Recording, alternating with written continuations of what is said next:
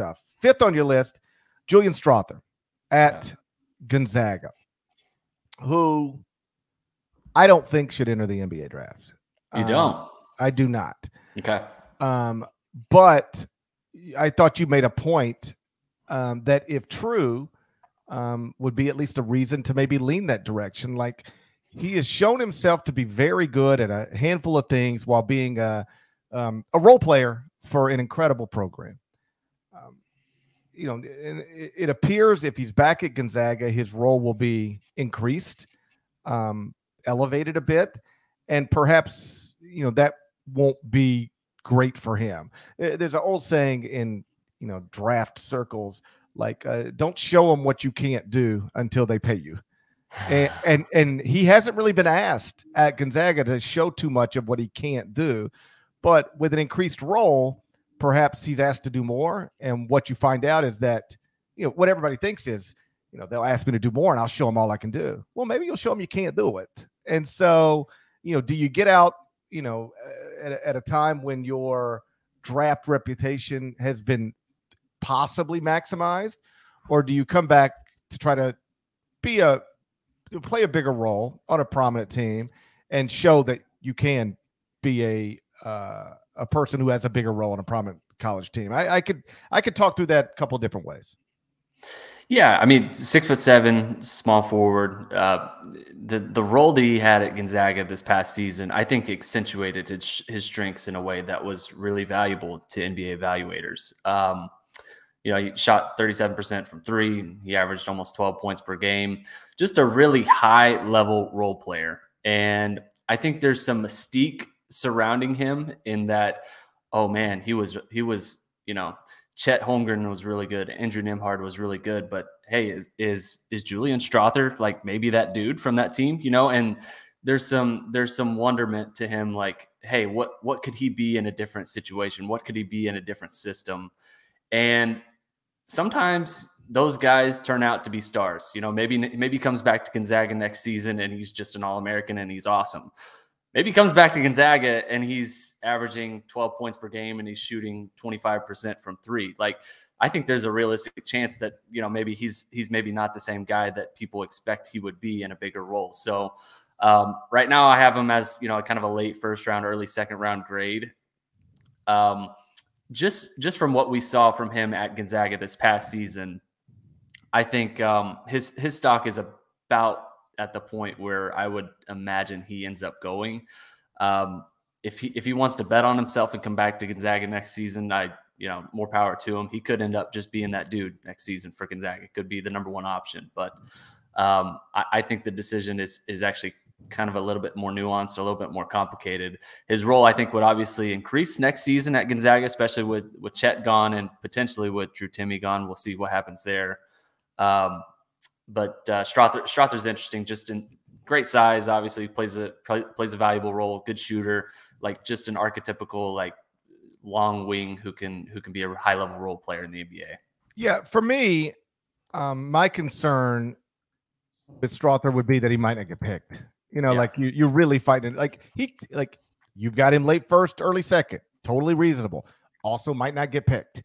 Yeah. And if I'm choosing between might not get picked and being a prominent player at Gonzaga and capitalizing on those NIL opportunities, I'm probably leaning toward that. But, as I've said a million times, what's important to me isn't always important to a young person. So I'll let him figure it out. But the risk there would be he enters the draft and then finds out he's not a draftable player.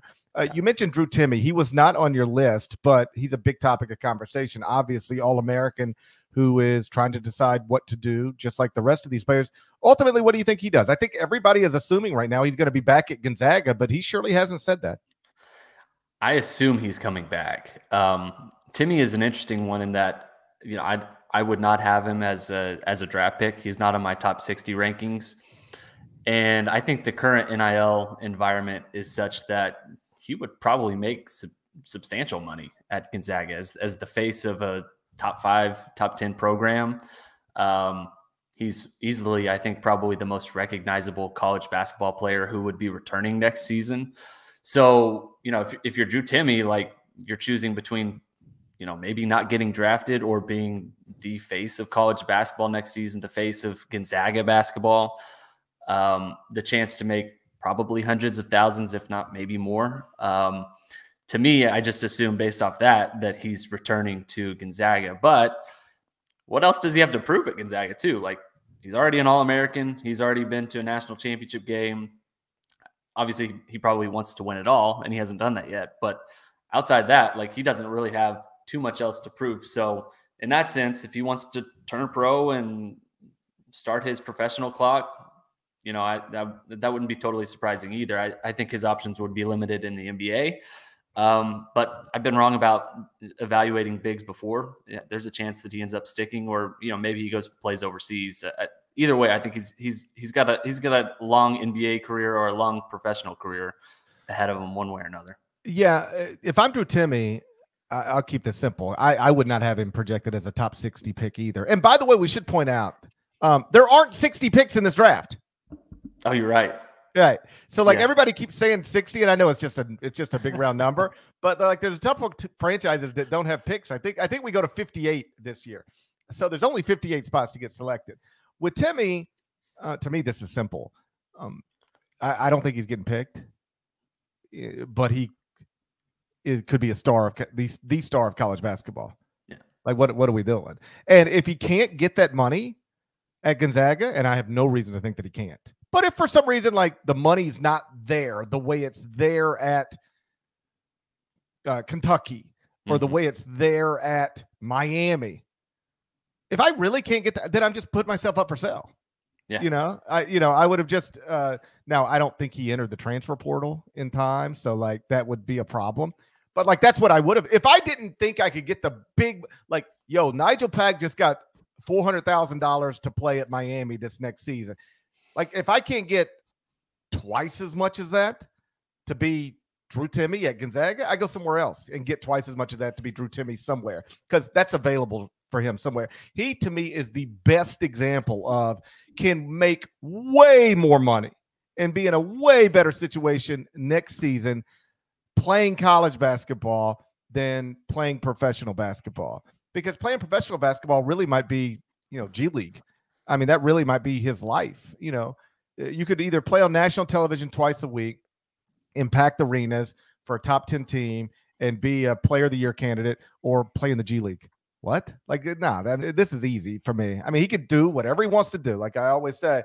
But Drew Timme, it should be it is a blessing for Drew Timme that he plays in the NIL, in the dawn of the NIL era, because I think the contrast between what's available to him as a professional and what's theoretically available to him as a college basketball player, the difference between those two things is as great as the difference between those two things for literally anybody in college basketball, I think. So I'd be surprised if he's not back in school, but he hasn't said that yet. And easily one of the most marketable college basketball players too, like super likable. At the end of the season in the NCAA tournament, he was doing the interview, and on television, he's biting his lip every 2.6 seconds, like F word, D word, S word. It's just like his demeanor, the way he comes off is just like, you just kind of like the guy, and the big mustache, just like the burly look, like he's a very likable person, and he's already had some promotional deals locally, at least in Spokane. But I would imagine there's going to be opportunities for him. If you're Drew Timme and you're not getting opportunities, like what are we doing? Maybe you start just promoting the Life Wallet app. Just see if you can send the Batman signal to John Ruiz. But like I mean that sincerely. Like I know the deadline to enter the transfer portal has passed, but like if you are a player like Drew Timme and you cannot get big money at your school for whatever reason, and again, I have no reason to think that's true. I think he'll get everything he needs at Gonzaga, but you should not be there anymore. You should go to there are places that exist that will put major money in your pocket.